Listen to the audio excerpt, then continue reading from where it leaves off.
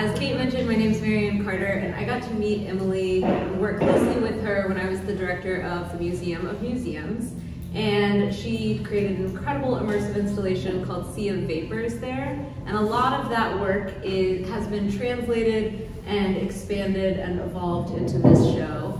So we will be kind of referring to both Sea of Vapors and So Familiar, just so that I can gauge how much backstory we need. Who got to see Sea of Vapors? Awesome, cool, great. Well, you're lucky, it was great, as is this. Emily, I guess, will you talk about the creation of So Familiar and how it evolved out of Sea of Vapors and what it's like to adapt an installation of this scale? Well, so Sea of Vapors had a really specific narrative and direction that the figures were taking within the space. That show, if you didn't see it, it was more about a journey, and the figures were on a boat type of platform that was directed towards another space where the grandmother wizard queen was situated. So the way I had envisioned that show was more of an immersive experience, more of the type of environment that you're kind of drawn into, because there was also a sound component and everything, including the walls, was considered. But the idea with that body of work, or the hope, was to eventually be able to take the pieces and move them into new spaces for new exhibitions. And Donna had suggested this space, which was really exciting to me. And I hope in general that the show and this body of work in general can travel. But I had certain ideas that came up when I created the show at the Museum of Museums, some things that I wanted to expand upon. Like, I had a few animal forms in that exhibition, and I was really interested in getting into that idea more of the familiars, of these magical animals that are companions to the figures. I wanted to shift the narrative to be specific for this space, to be specific for kind of, well, the figures that are behind you, that are in the circle. I was thinking of putting them in a circle to create sort of this vortex of energy. Yeah. And in the first Museum of Museums situation, they were kind of looking out and in observation of their surroundings and in passage, and I had really thought it would be cool to place them in this sort of coven-like circle where they're drawing energy from each other and from their familiars and projecting that outward. Amazing. Yeah, I feel like narrative is a huge part of your work. I think when you arrive at this show, it's not just like, what does it mean, but like, what's the story here? Do you want to talk a little bit more about the narrative of this show? And then I'd love to hear kind of how that ties into a greater meaning and this show as a reflection of you as an artist. So first I'd say that the way I approach narrative is very shifty and shifting, like within my own mind. I have these kind of loose ideas about what these figures are doing, but I'm also equally interested in the narratives that the viewers bring back to me or reflect to me when we're in conversation, or how they're perceiving what the figures are doing. But I would say that with this figure, with the grandmother wizard queen, I really wanted her to be speaking about abundance and strength And she's surrounded by the fruits and the flowers and these other objects. My thoughts were that the rest of the figures had brought these as gifts, or people had been bringing these as offerings to her, but at the same time, she is offering them as well. So it's kind of this two-way feeling of abundance and giving gifts. And yeah, they're magical gifts. They are very magical, and I feel like there's a lot of repeating themes in them. There's a lot of daggers, some beautiful lipstick, fruit, flowers. When we have spoken about it, you've talked about how those are kind of symbols that represent you in ways, or kind of things you're thinking about just as you make. Do you want to speak to that? Yeah, the fruits and the flowers, I've been working with these kind of nature-based symbols for the past several years, and they do have personal symbolism, but I think it's also like, you know, they're universal symbols. But for me, they have these kind of wilting, drooping moments within their stems and their petals, as I've been thinking a lot about the process of aging and finding the beauty and strength within that process as I'm, you know, shifting into a different part of my life in my mid to late 40s, finding my body changing. So I've been thinking a lot about biological changes and really embracing the flowers and the fruits and that feeling of life cycles and abundance, growth, decay, transformation. Yeah, looking to that as sort of magical symbols. And then the other symbolism, the lipstick, that's kind of something that came from my childhood. A lot of these symbols are representative of memories, childhood memories, things that I've been kind of obsessed with since I was a kid. And the lipsticks, that was, when I was little, I thought of a lipstick as like the ultimate symbol of femininity and being fancy. And so, and it was also like, it's kind of like an art material in that you can draw with it, you're drawing on your body with it. And because my mom didn't wear lipstick and it wasn't really something I saw around the house, it was even more like rare and special and just something that I saw on TV, basically in commercials. And so when I was pretty little, like 4 or 5, I asked my mom if I could be a tube of lipstick for Halloween. And she made me this really great costume. But yeah, I've kind of like been coming back to that back and forth throughout my life. I'm trying to think of what else is behind us here. But there's some sort of, you know, personal connection that I have with like all the different objects that I'm making. And how do you, so we've talked about narrative and symbolism. Obviously your command of a wide range of materials is just like incredible. Can you talk about your creative process? How do you go from having an idea and a memory of a tube of lipstick costume to setting up to make this scale of a show? The drawing process is pretty key for me. I have a sketchbook and I'm using it all the time. I think it's like one of the most important parts of my art practice, even though those drawings aren't something that I show.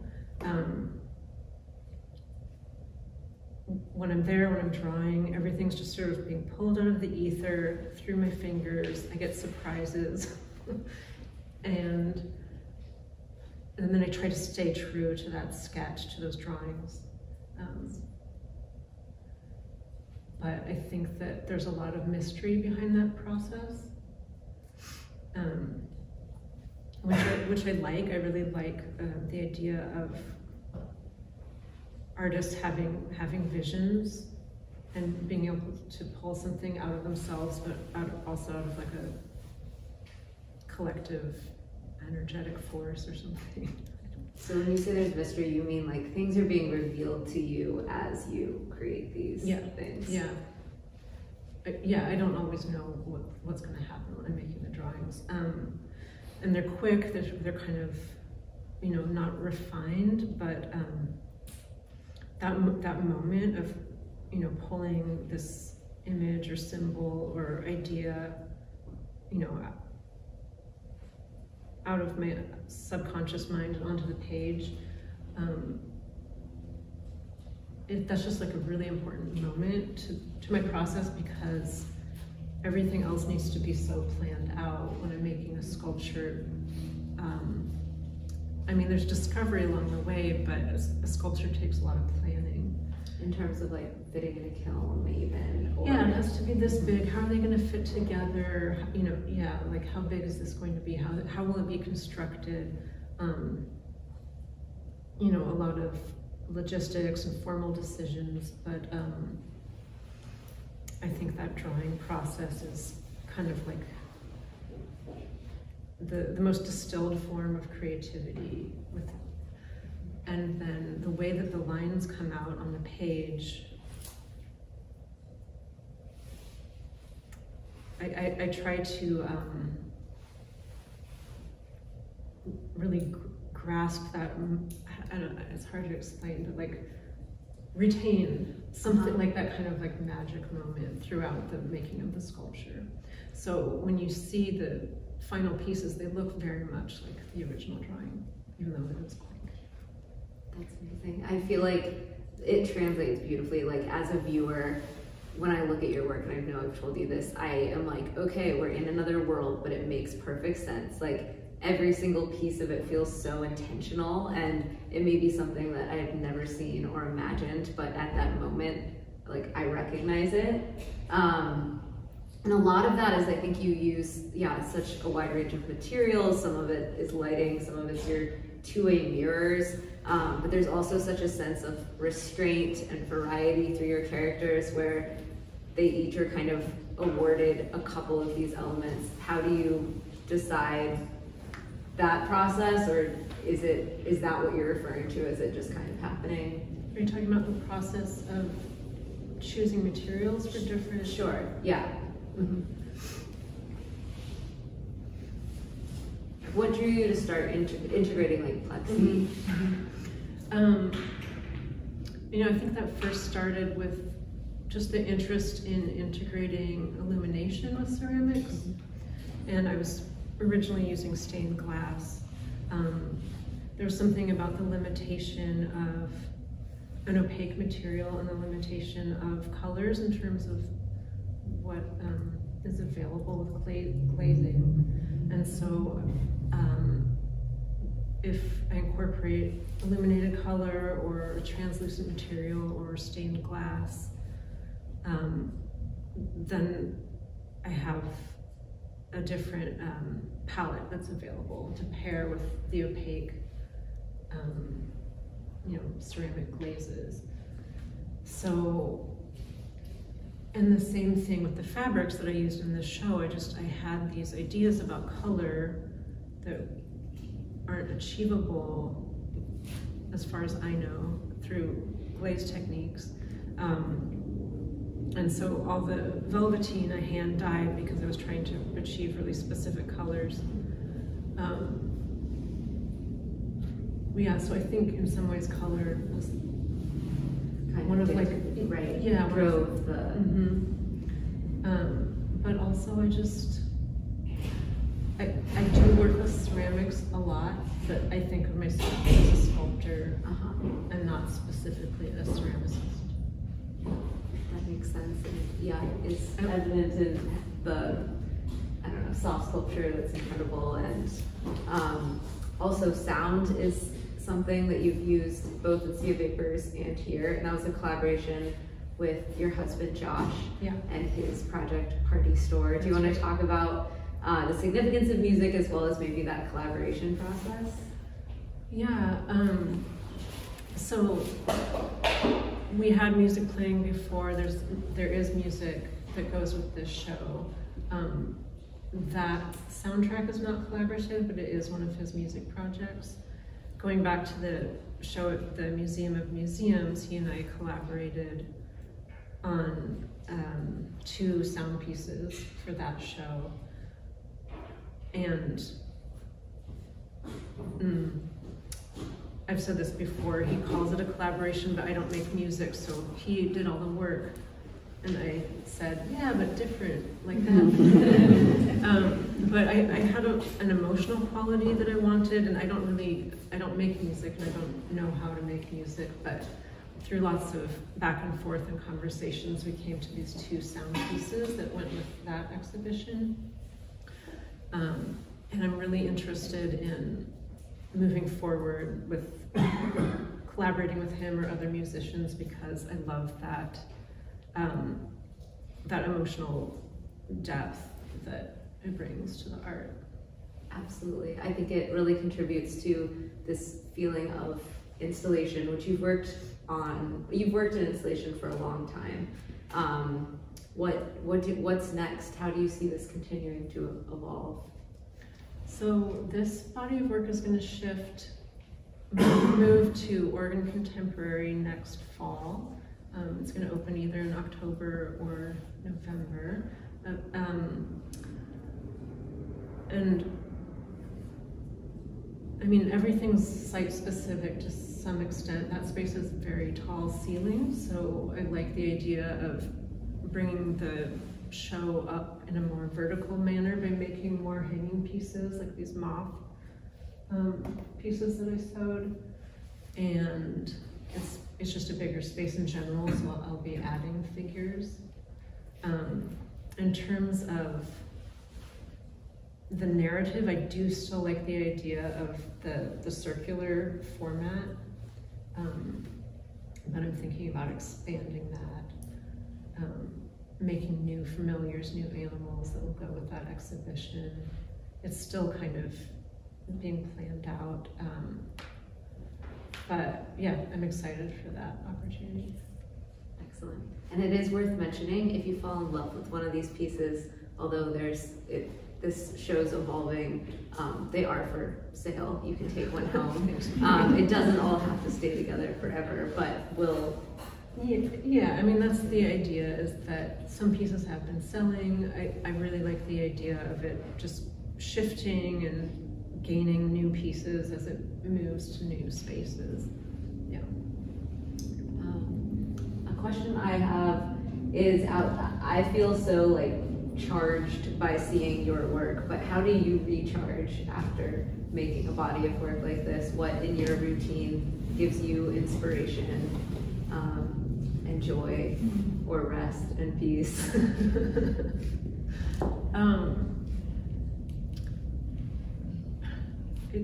I don't know why this feels corny to say this, but it's just a really simple thing, but I get so much joy from my cats. And that's kind of one of the reasons why I started making these pieces, is because I became a cat person late in life. I adopted 2 cats like 2 years ago, and the way that they've changed my life is so profound. It's kind of wild to me, because I have had pets in the past, but I'm just like crazy about them. And so, and I'm inspired by them every day. And, but that's how I recharge and rest, is by like snuggling and taking naps. It's a good life.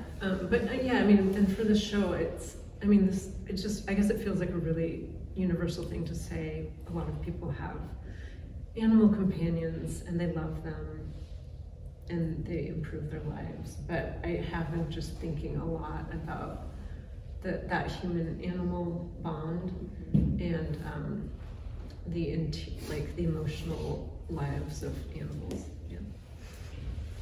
Wonderful. Is there anything else you want to add that we haven't touched on before we open it up to questions from the audience? I love questions, so yeah, I think we should get into that. All right. Does anyone have any questions for Emily. Yes. Can you talk about the role and the significance of like eyes and mouths and orifices in your work? Yeah, so it's been a while now that I've been experimenting with this sort of reconfigured, mixed up facial game that I'm sort of playing with myself. I love the rearrangement of the face, because I'm always searching for an ideal or a new type of beauty that I can find within the face, and no matter how you rearrange it, it still looks like a face, which is very interesting to me, even if it's like two mouths. And but in terms of like orifices or holes, I also like the idea of this portal to the mind or the heart or the soul, and a lot of times there's light on the inside where it's kind of a way to emanate outwards or see what they're thinking, maybe. The vampire mouth that is featured on a couple of the pieces, that was more recent, and in the same way as the spider symbolism that I've been using, it has this kind of dangerous nature to it that I was really drawn to, but it's also kind of like, it's fun, it's kind of sexy, it's scary, it's a little bit of everything, yeah. Who else has questions? Yes. Is there anything to say about the difference between ceramic and cloth for you? In that you sometimes use them for same purposes, but for different effect. Yeah, I mean, the soft sculpture is, I haven't worked with fabric very much during my career, so it's new to me, and I think that having made a lot of these types of forms first with ceramic, that it was easier for me to translate those types of forms into a sewn object.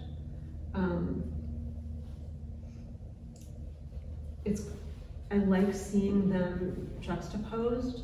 I like that hard, breakable material right next to this like soft, velvety or metallic. Yeah, I like the contrast. Mm-hmm.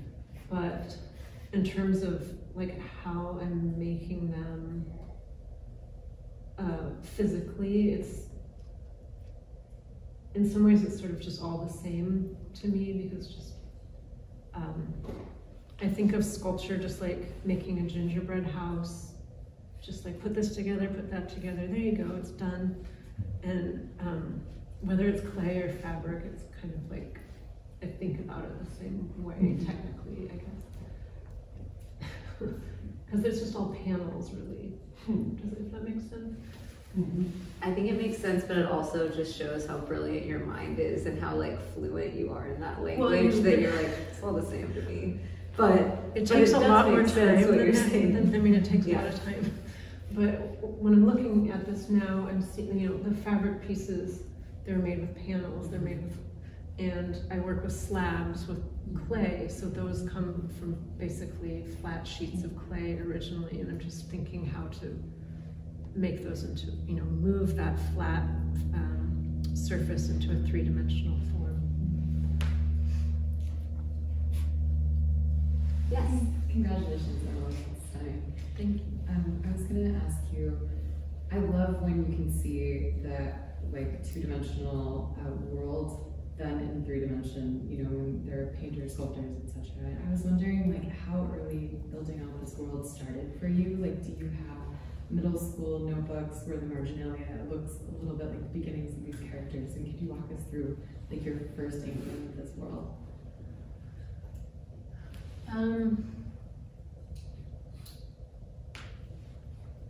I think I'll get lost if I think back about middle school, but I was working with installation going back to like the year 2000. And in 2006, I made an installation that was life-size self-portrait sculptures. And it was the first time that there's actually a lot of similarities in some ways to this show, and that just in that I was combining fabric with ceramics for the first time, and that was sort of yeah, a turning point for me. But I've gone through ups and downs in terms of working with representational forms, or I went through kind of an abstract phase with sculpture. So I don't know, it's kind of, I'd say there's a lot of symbolism and ideas in this show that I can trace back to like the early 2000s. Or like I was talking about the lipsticks, that's something that I've been like going back to since I was a kid, and yeah, some of the other symbolism here. But really, everything started growing in my mind specifically for the show, not until I knew that I was going to do the exhibition at the MOM. And then there's lots and lots of drawings that go behind that. But I don't know, it's all an evolution. Like the figures with the lights in their faces, I was originally doing a series of telephones that were glowing, and there's one on that platform back there. But that was like the first piece that I made that was illuminated from the inside. That was maybe 10, 12 years ago. So yeah, there's seeds everywhere. Thank you. Yes. I see there's a clear archetypal vibe with especially the figures, and I wonder if you could speak to that. And also, I just want to say, like, magic and what you're doing with all of this is so counter modernity and it's so important and so human. And I really appreciate it. Oh, thank you. Thank you. All of the figures they're self-portraits, but they're also portraits of my grandmother and my great-grandmother and my mother and my best friend who passed away. So they're all really important people that shaped my life, that were women in my life, and then also myself. And there's just little bits of all of them and of me in each piece, either energetically or something about the hair or the stance or the way they're holding their hands. And this one especially, like, I feel like when I look at her, I can see my grandmother and my great-grandmother and my mom. They're all there in some way. So it's very personal, but it's also about finding these female figures that embody strength and creativity and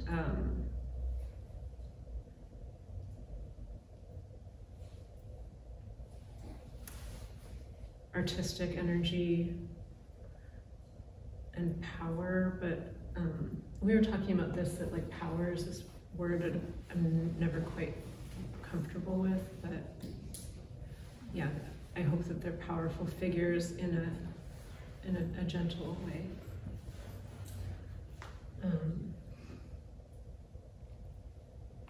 And then this larger figure who is kind of like the destination of all the others in the exhibition. She kind of like represents that in a very like exaggerated and strong and kind of electric manner. But she's holding the spider inside of her, which is representing that need to always be building and moving and creating with the hands. So it's kind of like an artistic essence that comes from the gut. Your mastery of different materials and unusual ways, you know, to bring these images into a really full expression is just wonderful to see. And I don't know anything about any of that, but I wondered how, like, some of these you have for the soft sculpture, you have these beautiful scenes, you know, that have a kind of, you know, a quality that really talks with the materials. And then for others, like on this figure sculpture here, it's flatly attached. And I was just curious, well, how you make your decisions about all that, if it's kind of intuitive. And then I'm just curious how you attach. You're talking about the pattern on the velveteen? Yeah. That was sort of like the trickiest part of the whole exhibition in a way, mentally, because I just couldn't, I knew I wanted a pattern on this velveteen and I couldn't figure out how to do it, so I just had a lot of trial and error, like, am I gonna sew tassels on it? Is it gonna be something that I embroider or paint, but I've been working with the velveteen and I had all this lame, which is a type of fabric that normally frays really easily, but I just figured out a way to put like an iron-on adhesive backing onto the lame, and then I cut out all the shapes by hand, and then they're heat set onto the velveteen. And I was hoping it would almost look like a screen printed foil process. But that was kind of tricky because I was working more experimentally and I didn't know how to get what I was going for. Yeah, it took a little while.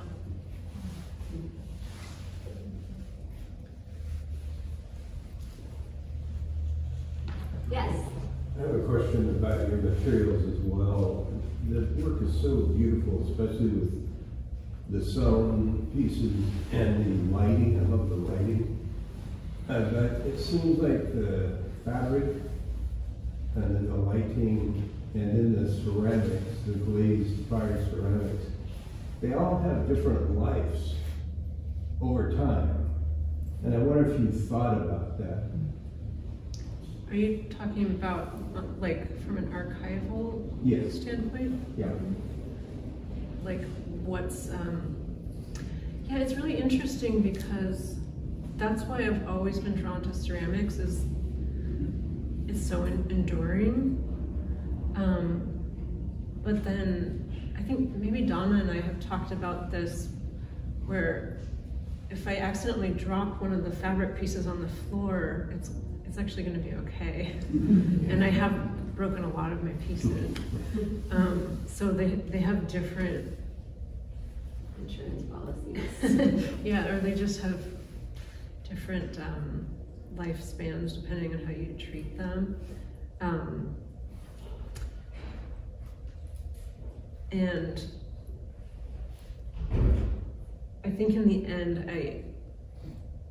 I'm always going to maybe love ceramics the most, because, like, I always thought if this falls off of a boat and it lands at the bottom of the ocean, it might be okay, and someone might find it in several hundred years, or you'll get the idea, you know. The colors may still be there, and I just love that about ceramics. But making the soft sculptures is just, it's so fun, and it's nice to be able to squeeze something. And but I do think about that. You probably have to worry a little more about the care. Yeah. Curious. But it's just like the variety. You know, I love the tactile nature of materials, and that variation is really satisfying to me. Yeah. I wanted to just say how beautiful the shadow play behind this figure is, and that it's like just layering one more very ephemeral thing, that the color of it is exquisite. And anyway, I just sitting here looking at that orange and pink shadow that's like, you know, 3 or 4 layers of it, and how much that's adding to the whole magical thing of it. It's really beautiful. Donna is so good at lighting, and Studio E has such a cool lighting system. It was really fun for us to, like, it was really magical to me when she was up on the ladder. How about this? How about this? And yeah, I mean, that's Donna. You should take that with you. It's yeah, really good. But I mean, I was really the shadows, and I was hoping for kind of like a sunset palette behind her. So yeah, I was also really happy with how that turned out.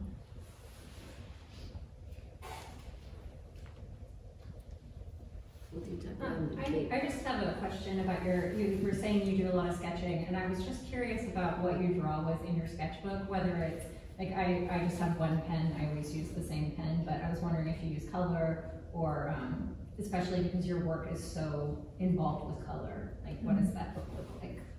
It's usually just black ink, yeah. And so then reserving the color choices for later, that's where I have like the second, I don't know, the second moment of like a lot of creativity, yeah.